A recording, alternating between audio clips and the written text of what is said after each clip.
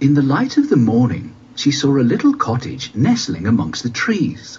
Smoke was puffing from the chimney, and a narrow path led to a tiny oak door. I wonder who lives here, she thought. She knocked lightly. Knock, knock. No one answered, but the tiny oak door swung open. Snow White entered. Hello, is anybody home? She called.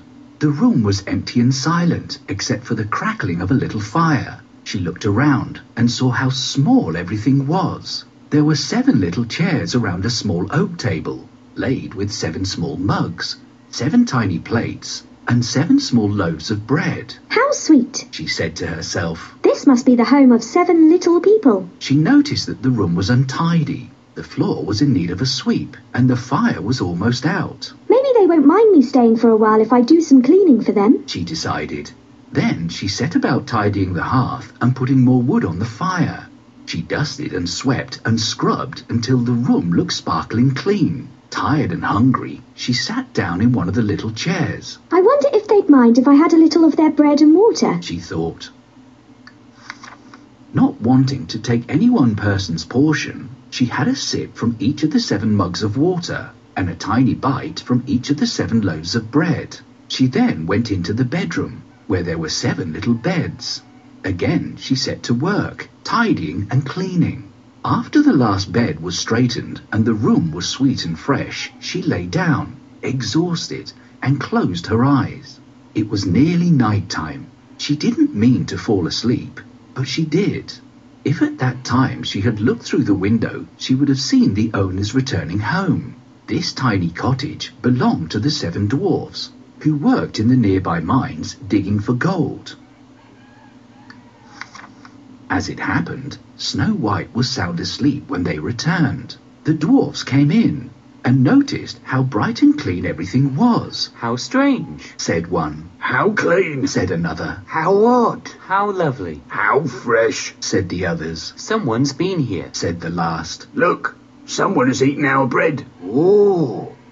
Oh, yeah, they all said together. Who could it be? I think I know, said the smallest of the dwarfs. Look in there. He pointed to the bedroom. The dwarfs crept in and were amazed to find Snow White asleep on one of their beds. How beautiful, said one. How lovely. How sweet. How pretty. How charming. How delightful, said the others. She shouldn't be here, said the last. At that moment, Snow White awoke and explained all that had happened to her.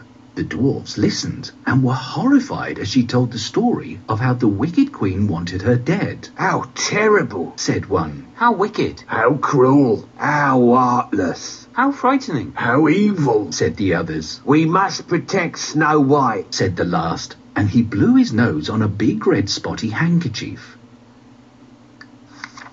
Snow White, you are welcome to stay with us for as long as you wish, he said, and sniffed as he put his handkerchief back into his pocket. Thank you, oh, thank you, replied Snow White happily, and they all joined hands and laughed and danced until they were quite out of breath. So from then onwards, Snow White lived happily with the dwarfs. She helped them cook and clean and was loved and cherished by every one of them.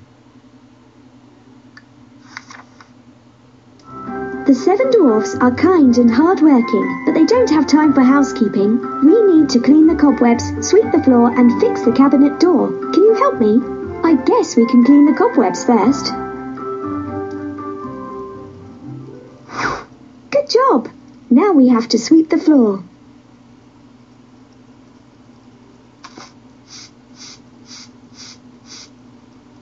Good for you! The floor is shiny as new. Let's fix the cabinet door. Good job! We need to set the table before the dwarves return. Help me set the cutlery. I remember the days in the castle when the maids set the table. Let's see if I can remember how this is done.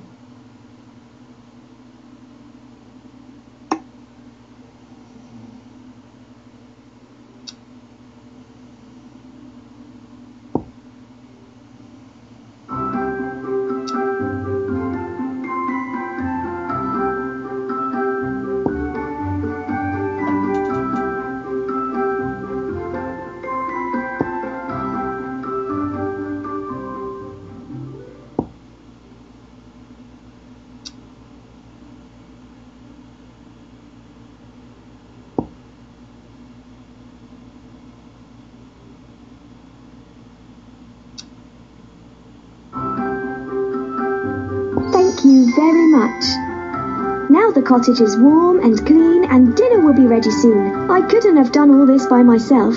Thank you.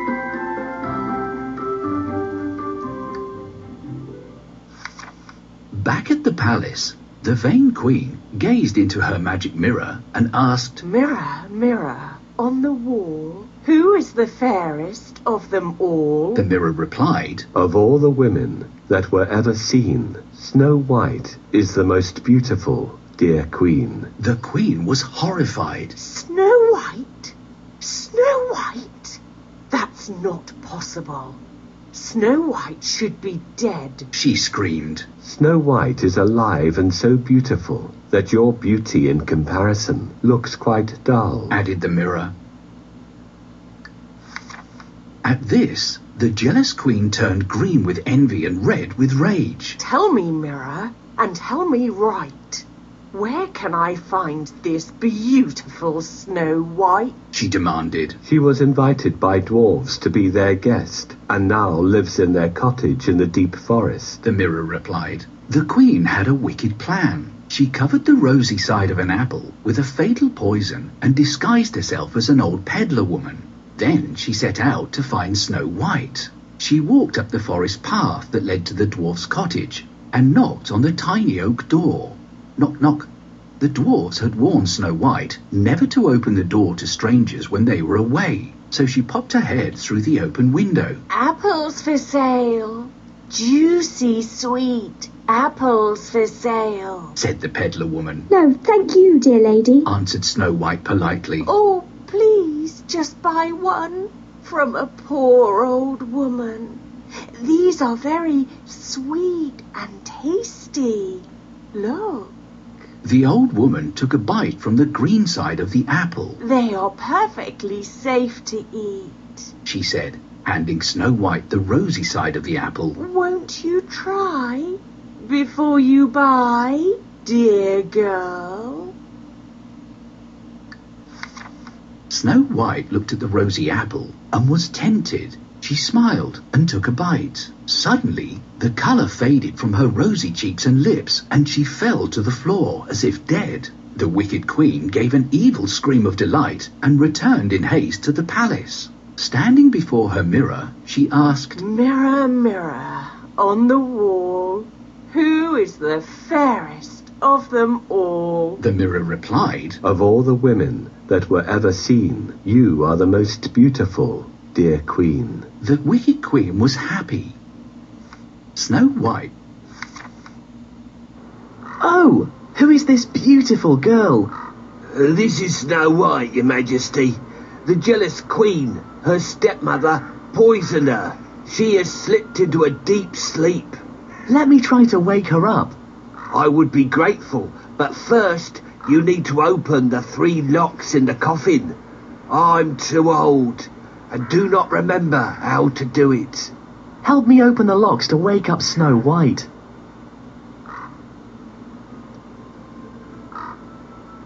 Try to find the same colours.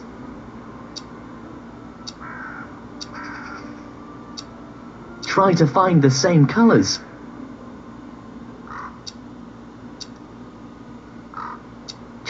We did it! Thanks for your help. She is so beautiful. We must wake her up. But how do we do this? No, it won't help. I don't think that's a great way to wake Snow White up. That's right! Love is stronger than witchcraft.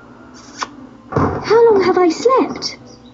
Thank you, Prince, for waking me up. I have never seen such a beauty like you, Snow White. Let's go to my father's palace and get married.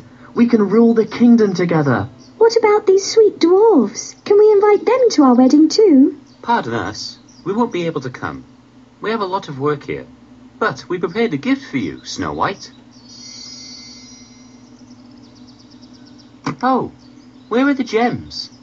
I think we have lost them along the way. Let's find them. Well done. We would not have noticed it. You have sharp eyes. Another gem found. Great. There's the 4th one. And another one. Yay, that's another one. Well, all the gems are found. Thanks a lot. Please accept our humble gift, Snow White.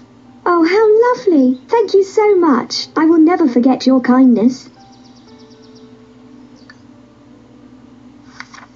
That evening, the dwarfs returned home to find Snow White lying dead on the floor. Oh no, Said one. How tragic. How sad. how heartbreaking. How terrible. How wicked. Said the others. Whatever shall we do now? Said the last, and they all wept.